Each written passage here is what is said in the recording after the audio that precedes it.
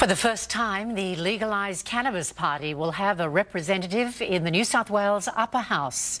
Final results for the makeup of the Legislative Council were announced this morning.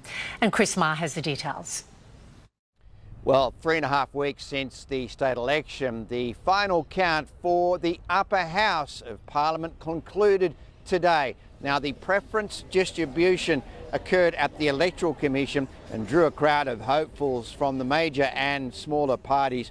21 positions. Now, that's half the Legislative Council was up for grabs. The final spot won by the Liberal Party.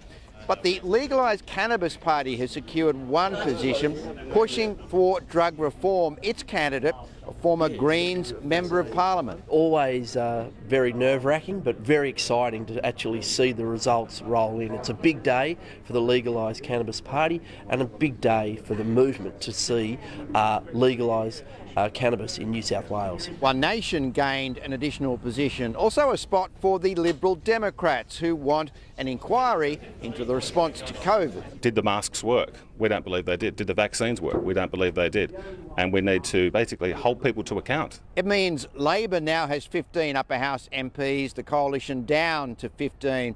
The Greens and One Nation improved. There are 12 members on the crossbench all up.